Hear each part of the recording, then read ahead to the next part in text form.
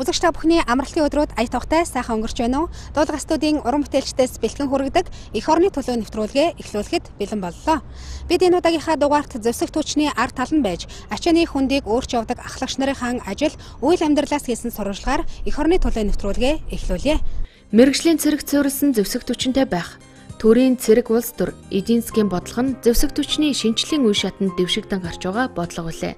Тийм ч учраас өнөөдөр Монголын зэвсэг түвшний бие бүрэлдэхүүний гол цөм хэмээн яригддаг ахлагч нар тэдний цэргийн мэргэжлийн ур чадварыг мэргэжсэн болгоход батлан хамгаалах яам зэвсэг түвшний жанжин штабын дээд удирдлагууд анхааран ажиллах болсон.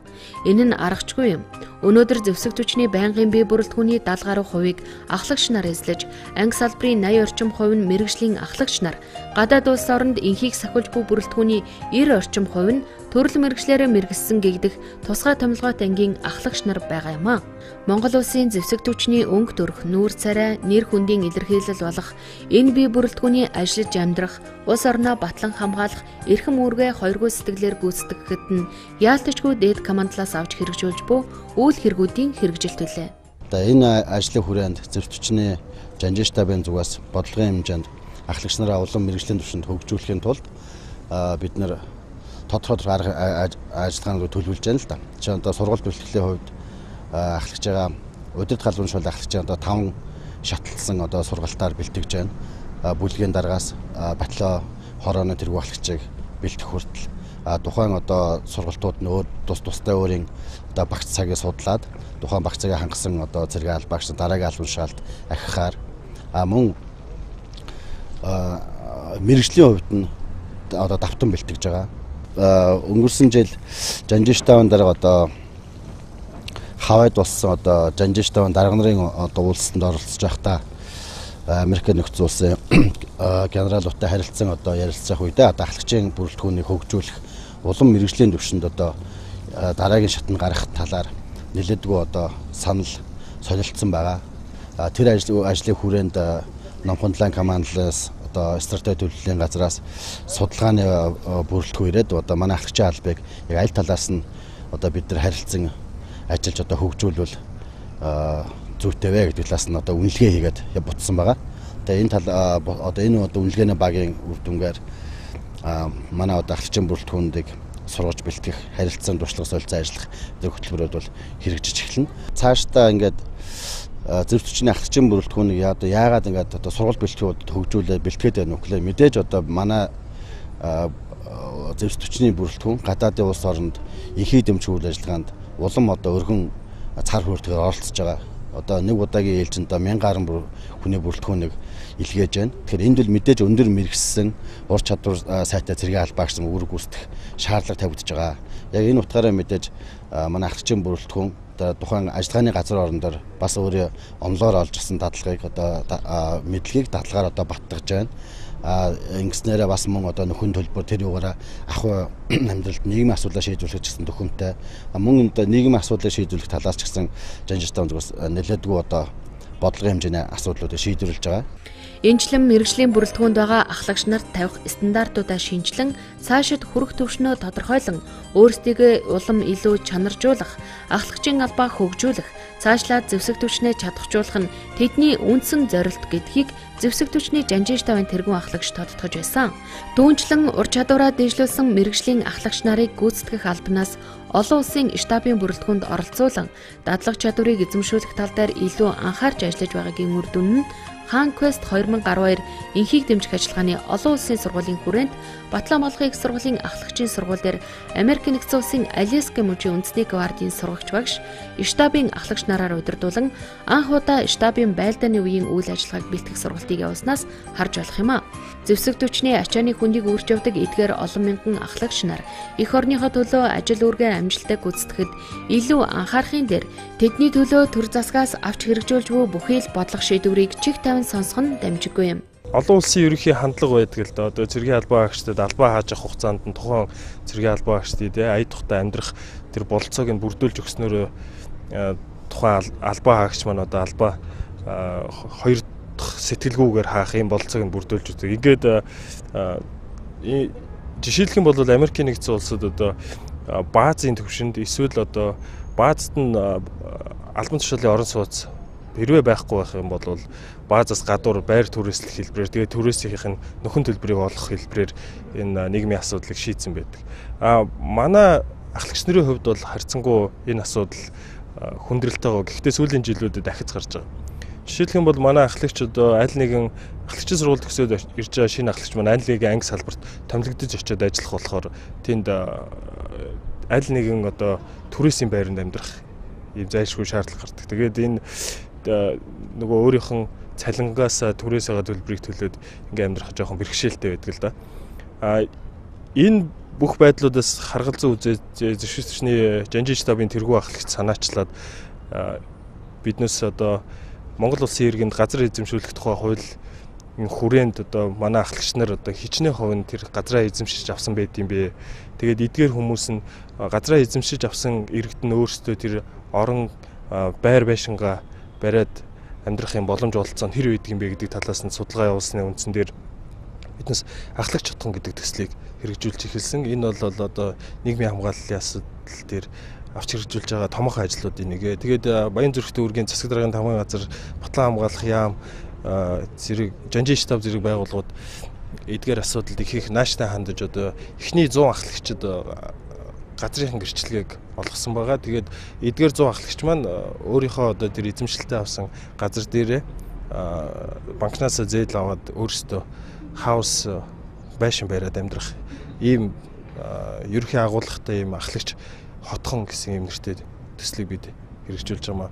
Ирээдүйд бол бид хэд хэдэн асуудлуудыг төлөвлөж байгаа. Мэдээж ахлагч хотгоно зөвхөн энэ 100 айлаар хязгаарлахгүй Налаах дүүрэгт, Сонгоны орионд, Улаанбаатар орионд тийм ээ. Төв аймагт 016 дугаар ангийн орчим Төв аймгийн бүсэд мөн Дорнотод, Завханд ч гэдэг юм уу гэх мэтлэнгээр энэ ахлагч хотгон төслийг зөвхөн ахлагч хотгон гэдэг утгаар нь биш одоо цэргийн хотгон гэсэн ийм хэлбэрээр зохион байгуулах ийм төлөвлөлтийн ажлууд нь эхний шатуудад явагдаж байгаа. Ар гэрээ умартан ажиллаж, цагаан зэрмэт нүүдлэж явдаг цэргийнхний амьдралд нийгмийн асуудлыг шийдвэрлэх олон талт ажлыг төр засгаас зохион байгуулж хэрэгжүүлж байгаа нь сайшаалтай эргээ. Аслагдсан анги салбар тасралтгүй 5 жил ажиллаж байгаа цэргийн албан агштад үндсэн цалингийн 25%-тай тэнцвүүт нэг удаа мөнгөнд тэтгэмж, мөн хүнсний нэмэгдэл зэргийг олгодог байна. Түүнчлэн өнгөрсөн 4-р сарын 1-ээс нийт ахлагч нарын цалингийн шатлыг нэгээр ахиулсан нь тэдний ажил үүргээ гүйцэтгэхэд томоохон дэмжлэг болсон үйл явдал болжээ. Мэргэжлийн цэрэг цөөрсөн зэвсэг түвшний гол цөм ахлагч нарын төлөөлөл олноор байдаг анги бол зэвсэг түвшний 150 дугаар анги. Тэр дундаа мэргэсэн гэдэг энэ ангийн дийлэнх ахлагч нар олон улсын инхийг сахиулах үйл хэрэгт хүчин зүтгэсэн байдаг. За би 2003 онд ахлагчийн сургуулийг төгсөөд зэвсэг түвшний 150 дугаар ангид 10 дахь жилийн алба хааж байна. Манай анги бол мэргэжлийн ахлагч нар надад алба хаадаг онцлогтой анги байгаа. За манай зэвсэг түвшний 150 дугаар анги маань инхийг сахиулах юм батлан байгаа. Энэ ч утгаараа инхийг дэмжих ажиллагаанд нийтээр анги салбараараа орц боломж бүрэн байдаг. Мөн анги дээр хэлний сургалтууд явагддаг тэрэнд манай ахлагч нар офицерууд нэлээд хамрагддаг. Ахлагч улснараа хэллэг курс дамжаа болон олон улсын инхийг дэмжих ажиллагааны сургалт дадлага мөн инхийг дэмжих ажиллагаанд оролцох боломжтой байдаг. Миний хувьд бол 2005-6 онд зэвсэг түвшний гадаад хэлний сургалтын төвд англи хэлний дунд дамжиг төгссөн. Мөн Иракийн эрхчлээ ажиллагааны 2-7 дугаар хэлж, мөн Чад болон Төв Африкийн бүгд найрамд тустай өгсөн инхийг дэмжих ажиллагаанд оролцсон. Энэ ч утгаараа манай алба хааж байгаа ахлагч нарын хувьд өөрийгөө ажиллаа зорилттой ажиллах юм бол боломж их байгаа. Зэвсэг түвшний жанжин штаб болон батлан яамнаас олон арга хэмжээг хэрэгжүүлж байгаа. Үүнд их баяртай явдаг. Ийхүү нийгмийн хамгааллын олон талт асуудлыг шат дараалан хэрэгжүүлэхийн сацуу мэргэжил олгох сургалтыг 8.5 сар суралцсан төгсөн ахлагч нарыг дотооддоо болон гадаадд суралцуулан мэргэшүүлэн чадваржуулах боломжууд сүүлийн жилүүдэд ихсэх болсон нь энэ албыг чадваржуулахад их үр нөлөө үзүүлж байгаа. Батлан хамгаалах яам зэвсэг түвшний жанжин штабын хэрэгжүүлж байгаа бодлого зорилтын хүрээнд манай зэвсэг түвшин мэргэжлийн чиг хандлагада ойртож яваа. За үүнтэй уялдуулан манай ахлагчийн алба ахлагчийг мэрэгдсэн мэрэгжлийн болох тийм бодлого зорилтыг тавин хэрэгжүүлж ажиллаж байгаа. За үүний хүрээнд манай ахлагчийн сургалт бэлтгэл тодорхой хэмжээнд өргөжж хөгжиж байгаа. За энэ өргөж хөгжиж байгаа нь бол хэлний хэлбэр нь бол бид нар өнөөдөр ахлагчийгаа дотооддоо болон гадаадд мэрэгжлийн чиг хандлагаар сургаж бэлтгэж чадж байгаа. За дотооддоо бид ингэж сургалт явуулсны дараа бид олон улсад ахлагч нарыг сургалт бэлтгэлийг анхаарч ажиллаж байгаа. За үүн дээр батлан хамгаалах яам зэвсэгтний жанжин штаб онцгой анхаарал тавьж батлан хамгаалах яам зэвсэгтний хөгжүүлэх 2015 он хүртэл хөгжүүлэх хөтөлбөр ахлагчийг хөгжүүлэх хөтөлбөрийн хүрээнд гадаад дотоодын тэргүүлэгч тийм үү зэрэг хандивлагч нэгдсэн үндэсний байгууллагын зэрэг хандивлагч тэдгээр улсуудтай хамтарч ажлын хүрээнд манай ахлагчийн удирдах албан тушаалын ахлагч нарыг олон улсад сургадаг байгаа. Тухайлбал тэргүүлэгч гадаадад тэргүүлэгч улсууд байна. Тухайлбал Оросын холбооны улс, Батлан, Америкийн нэгдсэн улс, холбооны бүгд найрамдах Герман улс, Канада улс. Эдгээр улсуудад ахлагчийн удирдах албан тушаал дээр ажиллах бүрэлдэхүүнийг сургадаг байгаа. Энэ мэтчилэн зэвсэг түвшнийг гүйцэтгэх албан тушаалын ахлагч нар мэргэжил дэвшлүүлэх курс дамжаанд суралцах боломжоор дүүрэн байдаг бол энэ салбартаа үр бүтээлтэй удирдах албаны ахлагч нарыг гадаадын их дээд сургуульд суралцуулсаар байгаа юм а. Мөн мэргэжлийн ахлагч нар өөрсдөө мэргэжүүлэх сургалтыг нийт ахлагч нартаа зааж сургаж эхэлсэн нь анх удаа шинэ сургалтын тогтолцоог бий болгосон байна. Энэ нь ахлагчийн амьдралын жаргал зовлонг биеэр мэдэрсэн учраас тэднийхээ мэргэжлийн ур чадвар, ажлын гүйцэтгэх үүргийг илүү мэдрүүлдгээрээ онцлогтой болсон бөгөөд энэ сарын сүүлээр анх удаа анги салбарынхаа захирагч, орлогч нартай цугларалтанд оролцохоор тун завгүй ажиллацгааж байна.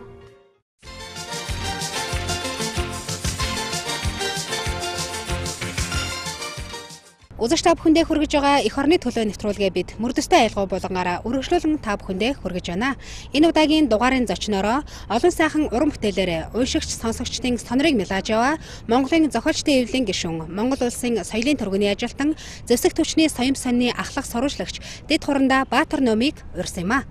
Ингээд та бүхэн нэвтрүүлэгтэйгээ хамт байгаарай. Цэлийг тал нь жилийн жилдээ дүниардсан.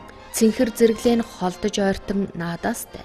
Хээрийн салхин хацар элбэн таалсан хэтэн бор толгодоо үгийлэн үгэлэн санахта ас холын нутгаас унган хүүчин алтан овоо танига дуулан суун. Тоорой бандын алтан эсгрэт нутгийнхаа усаагаар газар шороондоо сүслэн залбирч өдгөө эх орондоо өргөсөн тангарахта үнчээр үргэ нэр төртөө гүйцэтгэн зэвсэг түвшиндээ хоёргүй сэтгэлээр ажиллаж хөдөлмөрлөн утга зохиол сэтгүүл зүйн салбартаач мөн бичлэгийн өөрийн гэсэн өнгө төрхийг бий болгож өнөө цагийн зэвсэг түвшиндээ тэрэл давтагдшгүй утга уянгийг нэмэн туйравсаар 1980-ад оноос уран бүтээлийн гараагаа эхлэн анхны номоо жүжигчтэй гэж нэртэйгээр гаргаснаас хойш 80 гаруй дууны шүлэг, 10-аад ном зохиол, 2 уран сайхны кино зэрэг олон сайхан уран бүтээлүүдэд барин тэглэн авчээ. 90 онд би нийслэлийн соёлын бичиг соёлын газар хэвлийн редактор анх орж ажилласан да. Энэ үеэс эхлээл уран бүтээлүүд үндсэндээ цэцгэлсэн гэж боддог. Тэгээд энэ чинь Монголын нэртэй том сайхан зохиол яруу найрагчтай хамт ажилладаг байлаа. Тэгээд тэр өөрийн бас жоохон тэр юу байсан бол тэр хөвлөгдөөд тэгээд эндээс энэ шүлэг зохиолоо нэлээ дамгаа орж эхэлсэн дээ. Тэгээд яг энэ хугацаанд би Улаанбаатар соёнд Хүрлбаатар ирэхдээ Улаанбаатар соёнд би 12 жил ажилласан. Тэгээд энэ ажиллаж байгаа хугацаанд л миний тэр 12 номоо бичлээ бас. За тэнд нэг тухайн үед 40 гаруй дууны шүлэг бас бичсэн. Тэгээд Монголын нэртэй том хөгжмийн зохиолчтой тэр ая даны зохиолч манай Баттөмөр байна, Сэргэлэн байна, Чулуу байна, Насан буян байна, Бинд уяргой цагаан хөгжмийн зохиолч байлаа. За тэгээд манай Гал мантах багш маань байна. За хүүхдийн зохиолч, хүүхдийн хөгжмийн зохиолч алдарч Батуул багш маань байна хөгжмийн зохиол. Гэх мэтлэн олон сайхан улсуудтай өнөөдөр 80 гаруй дууны шүлэг бичсэн байна л да. Түүний төрөвсөн бүтээлүүдээс харах найз сурвалжлага, тэмдэглэл, асуудал дэвшүүлсэн өгүүлэл, бодол эргцүүлэлүүд гээд сэтгүүл зүйн бүхэл төрлүүдээр бичсэн байгаа нь хүн эзэмсэн мэргэжлийнхээ эд шидийг өөрийн хүсэл тэмүүлэлтэйгээр сүслэн байж гэмээн төгс сайхан бүтээл бий болдгийг тэрээр харуулж чаджээ. Үүгээрээч Монголын зохиолчдын болон сэтгүүлчдийн эвлэлийн албан ёсны гишүүн болж утга зохиол, сэтгүүл зүйн салбарт зүй ёсны хувь нэмрийг оруулан инх цагийн эрэлхэг дайчдынхаа алдар гавьяаг магтан дуусаар яваа. Манай Монгол зэрэг 2003 онд анх удаа Ирак хэрэгчлээ олон улсын зэрэг ажиллагаанд оролцолдоо. Ингэж оролцох одоо юуг нь мэдсэн уран бүтээлчний хувьд тэр дундаа Монгол зэрэг анх удаа явж байгааг нь утсан жоо нэг сайхан уран бүтээл хиймээ санагдаад байсан. Тэр дундаагаар одоо яг маргааш 8 сарын сүүлд байсан байх. Маргааш одоо Иракийн анхны яг явна гэдэг урд өдөр сэтгэл нэг л гэгээлзээд ирсэн энэ сайхан зэрэг дайчтай магтан тус сайхан уран бүтээл хийх юмсан бодол төрөөд байсан. Тэгээд анхны мөрөө биччихсэндээ тэр цээд нь явж байсан. Тэр маань яв гэж буусан гэвэл одоо эзэн Жингисийн хямартай эрэлхэх Монголын хөвгүүд элгэн халуун сэтгэлээрээ эх орноосоо мордлоо. Миний Монголын зэргүүд морьтойгоо дэлхий туусан юм. Миний Монголын зэргүүд инхийн үлсээ зорьсон юм а гэж. 2004 онд Иракийн эргчлөө олон улсын ажиллагааны 3 дугаар ээлжийн цэргийн багийн цэргийн сэтгүүлч хэвлэлийн төлөөлөгчөөр 6 сарын хугацаатаагаар үүрэг гүйцэтгээд ирэхдээ ганцэг дүүрэн ирсэн нь Иракт өнгөрүүлсэн 190 хоног Иракаас бичсэн тэмдэглэл зэрэг номуудаа уншигчдын хүртэл болгосон бол инхийн үлсэд Монгол цэргүүд хэмээх сайхан дуу нь инхийг сахиулагчдын сэтгэлд хоногшин бидний сүлд дуу хэмээгдэн тэдэнд хэдийнэ дархлагджээ. Дээрх бүтээлүүдээсээ сэдвлэн галын дунд нэртэй бүрэн хэмжээний уран сайхны кино зохиолыг бичиж дуусгаад байна. 2008 онд уг киног бэлэн болгосон бөгөөд одоо зөвхөн кино бүтээх хөрөнгө санхүүнд шийдэгдчихвэл Монголын зэвсэг төвчин болоод Монгол цэрэг цэнхэр дуулгатны алдар гавьяаны түүхийг гэрчлэх томоохон бүтээлнийгээр нэмэгдэнэ. Үгийн урныг үзэгний хурцаар сэлэхдээ хүүхдэд зориулсан ном болон шог хошин төрлийн бүтээлүүдээ та бидний хүртэл болгохоор зэхэж байна. Тэгээ би одоо цэргийн ерөнхий дээд сургууль би ярих дуртай л да. Бид тэр үед энэ нэр томьёоны үед төгсөн. Энэ сургууль би 4 жил казармын амьдралаа цэргийн амьдралдаа жинхэнэ одоо боловсроод ингээд анги салбарт ажиллаа. Тэгээ өнөөдөр хүртэл форумтойгоо тэгээд энэ төрийнхөө формыг өмсөд тэгээд уран бүтээлийн хамт төрөөд ингээд одоо зэвсдүүчин одоо нийгэм хамт олондоо ингээд мөр зэрэгцэн алхаа явж байгаа бол маш их баяртай байна. Энэ бол одоо цэргийн хүн төрсний цэргийн уран бүтээж болж төрсөн өнөө бол одоо асар том бахархал гэж одоо бодож байна. Ичи аавынхаа захиж хэлсэн санаж явбал бүтэндээ гэх үгийг өдгөөч мөн сэтгэл зүрхэндээ тарин мэт сүслэн залбирч сэтгэлийн их дэнслэл бүхнээ уран яруу үгс хөг аялгау болгон алтан мөрдсөндөө шингэн ийхүү биднийхээ дунд даруухан явна. За өнөөдөр дуулаг студийн бэлтгэсэн эх орны төлөө нэвтрүүлгийн мөрдстэй аялгау гэдгийн сайхан болонд орж байгаадаа их баяртай байна. Тэгээ энэ завшааныг ашиглаад манай зэвсэгчдийн мөрдөс нэгт уран бүтээлч та бүхэндээ өндөр амжилт хүсээд та бидний одоо урлагийн янжилан бурхан байнга ивэж байхын ерөөлөг өргөж байна. Өнгөрсөн 7 хоногт улсын их хурл засгийн газрын гишүүн Батлан сайд Баатарт нь Оросын холбооны улсаас Монгол улсад суугаа онц бөгөөд бүрэн эрхтэлчин сайд Самлёнког төрийн ордонд хүлээн авч уулзлаа. Монгол улс Оросын холбооны улстай ах トゥ угийн найрамдалт харилцаатаагаар он удаан жил харилцаж ирсэн бөгөөд үүн дотроо Батлан салбарт харилцаа хамтын ажиллагаагаа өргөжүүлэн хөгжүүлсээр байна.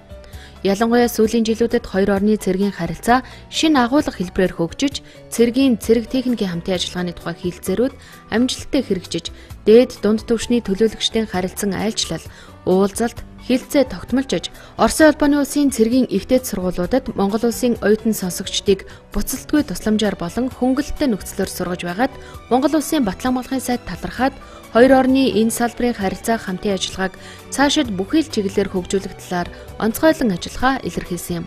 Мөн энэ өдрүүдэд Оросын холбооны улсын эрхүү хотноо болж буй Орос Монголын цэрэг техникийн хамтын ажиллагааны хамтарсан ажлын бүлгийн 6 дугаар хуралдаан болж байгаа бөгөөд энэхүү хуралдаан үр дүнтэй болно гэдэгт хоёр тал итгэлтэй байгаагаа. Түүнчлэн Монгол Оросын хамтарсан сэлэнг сургуулийг хоёр тал энэ сарын сүүлээр амжилттайгаар зохион байгуулахаар ажиллаж байгаа нь цэргийн уламжлалт найрсаг харилцаагаа улам төгөлдршүүлсний илрэл хэмээн энэ уулзалтаар онцоллоо. Бид та бүхэндээ хүргэсэн эх орны төлөө нэвтрүүлгийнхээ энэ удаагийн дугаарыг энд хүрээд өндөрлөе. Дараагийн дугаараар эргээд уулзтлаа. Баяртай.